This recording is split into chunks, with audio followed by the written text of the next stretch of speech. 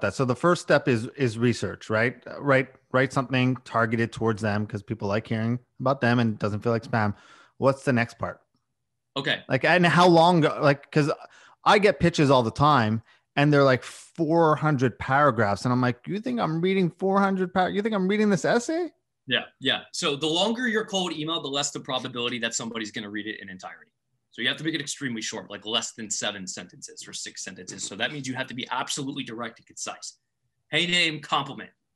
My name's Jason, and I just helped an apparel brand just like yours go from $45,000 a month to $275,000 a month by managing their Facebook ads, or I don't know, maybe you do email or something like that. I'd love to see if we can do something similar for you. Do you have time for a quick call this or next week? Right. So my next question to you is, how many people can't relay or can't communicate properly what they do that you come across? A very massive margin of people. People have this tendency to just write and write and write and write. It's so much fluff. In every single instance, if someone comes to me and says, hey, bro, my cold emails aren't working, I'm like, okay, send me your cold email. There's just so much nonsense in it. And they're using nonsense words too. It's like, with our unique and optimized Facebook ad strat, like, bro, shut up. Like, yeah. Calm down. Like, just say what, okay, use Facebook ads. Okay, how much money did you make them? Right? Quantifiable result. That's the only thing people care about. What did the client receive that your prospect could also receive? And I think you touched on it, but I want to reiterate because it's super important.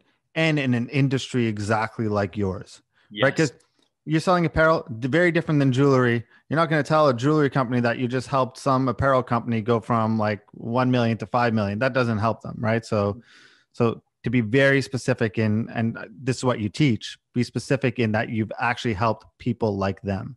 Mm-hmm. Yeah. And now people think like, oh, well, there aren't that many apparel stores. Like maybe there's like 2,000 in the United States. Well, if you individually write cold emails with a compliment, 2,000 people, you're probably going to get like, you couldn't even handle that. So even if all 2,000 came to you, you wouldn't be able to fulfill that. So yeah, it's like, dude, like if you took an omni-channel approach, if you're like cold email, LinkedIn, like back and forth, like it's going to be extremely difficult to not get like 5% of those people on the phone. And that's the low end. Like if you have really good results, it's going to be very, very difficult. And now here's the problem a lot of people come to as well. They're sitting here and they're like, okay, I know how to get clients now. And they're like, I'm going to get a lot. And then they like can't actually fulfill the service on the back end. It's like, let me give you an example. So this writing the compliments thing, right? I have this like private group as well, in addition to my course. And this guy came up, he was like, hey man, I can write the compliments for your students. I was like, okay, I'll put you in here. I won't charge you because like they need the compliments written, right? So he starts off really good. First couple people he's writing really good lines, right? And then as he gets more and more business, the quality gradually degrades. And now today I had to remove him because he sucks, right?